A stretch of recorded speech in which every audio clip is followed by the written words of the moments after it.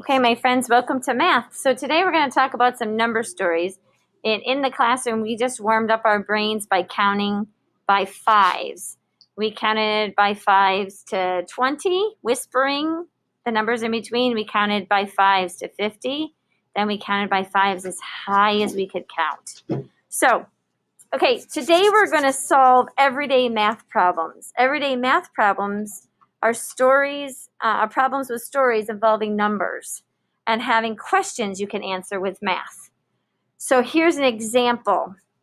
Oh, and you'll need your math toolkits out, okay? So here's an example. The zoo has 5 new tigers and 3 new lions. How many animals does the zoo have? Now, you might be thinking in your brain, I got this. I already know this. I don't need to do anything. However, today I want you to use a strategy and show me what strategy you're using, okay? So you can use counters, you can draw me a picture, you can use your number line, you can count on, but I want you to be able to explain to me how you got your answer. Does that make sense? So if I was going to use a number line, I would get out my blue binder, right? If I was going to draw a picture, probably just draw it on this whiteboard. Make sense? If I was going to use counters, I have a math toolkit full of goodies that I could use, right? I could use any of these as counters. And if you're going to add on, that's fine. Just tell me how you add it on. Does that make sense, everybody? Okay, so my friends at home. Oh, and one more thing. I don't want you to forget to label it. So when my question says, how many new animals does the zoo have? We're going to label this one animals because our answer is blank animals is what the zoo has, correct? Okay, so I'm going to pause the video. My friends at home, I'm going to pause the video. And I want you to solve the word problem and be sure to share your answer and your strategy on Seesaw. So I want you to post your answer and how you figured it out on Seesaw. But don't forget to come back because there's more to this lesson. So I'm only going to pause you so that you can do the word problem and my friends at school can do the word problem. And then we'll be back for the next one. Okay, don't forget to come back. Okay, my friends at home, we're back. So my friends here, some of them use their pennies, some of them use their toothpicks, some of them use toothpicks and paper clips. Some counted on. They started at 5, the bigger number, and then they added 3. So 5, 6, 7, 8. This is what I did. I did 5 T's for tiger, and I did 3 L's for lion. And then I just counted them all up and I got the number 8 and I labeled my answer. What? Nope. I labeled it. What's this big long words? Animals. Why did I label it animals? Because the question was how many animals does the zoo have? So I'm answering it 8 animals. Make sense? All right. Erase your boards or erase whatever you use. Put it all together again. Let's try this one. Okay? Everybody's got their listening ears on? All right, here we go. So Frank caught 7 fish last Sunday. He threw 6 fish back because they were too small. How many fish did Frank bring home? What are we going to label our answer this time? Fish. Yeah, fish, because it says how many fish did Frank bring home? All right, so let me read it one more time. Frank caught 7 fish last Sunday. He threw 6 fish back because they were too small. How many fish did Frank bring home? So again, my friends at home, I'm going to pause the video so that we can work and you can work at home. And then don't forget to come back because it's just the beginning of our lesson.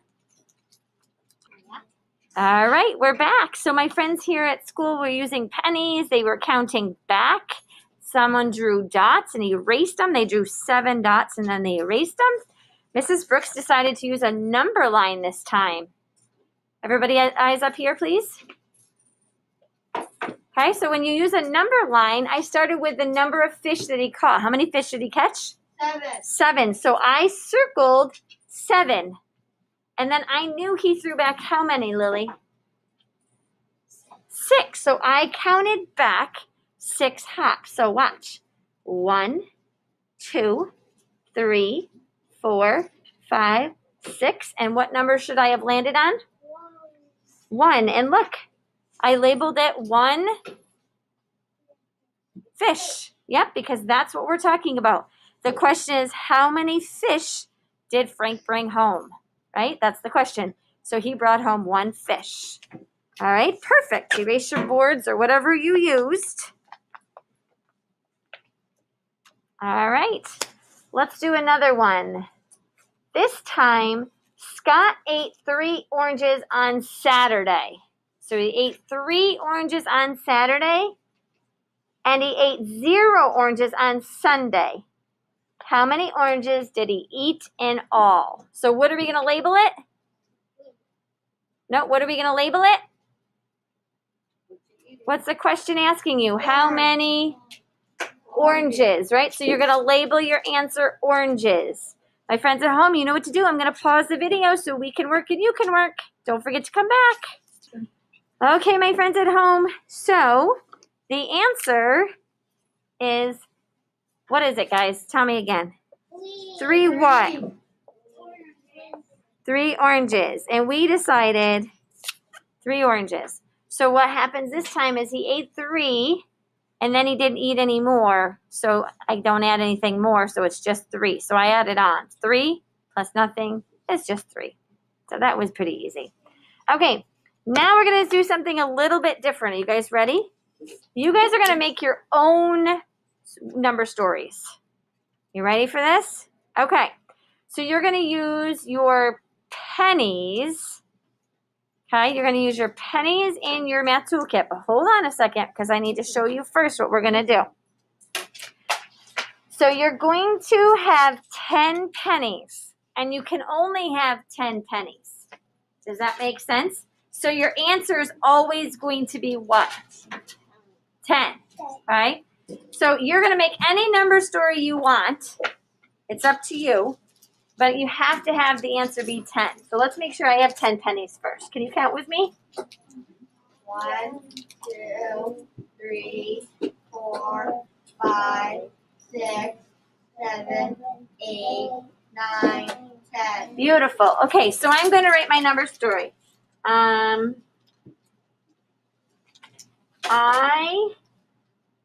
had 4 pennies.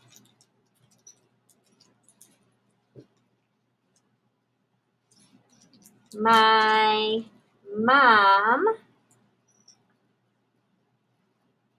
gave me 6 more. Okay, now I have to ask the question. What's my question going to be? How many pennies or more do I have? Okay, question mark. So, remember, we know that our answer is always going to be 10. Right? We know that our answer is always going to be 10, but the person that's doing the problem doesn't necessarily know that. All right, so our numbers are going to switch, or our problem is going to switch. You could say, I had 2 pennies, and I went walking down the street, and I found how many more, right? So I want you to take a moment, and I'll leave this up so you can see the how many, and do I have, or what, the question mark, or whatever you need from here, writing pennies.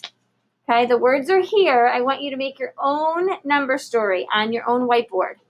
Take a snapshot of it and add it to Seesaw. Does that make sense? All right, my friends at home, this is where we're going to end. So I want you to do a problem or two of making your own number story and then post it to Seesaw for me. And that's it for math. So enjoy your day. I will see you in Foundations. See you later.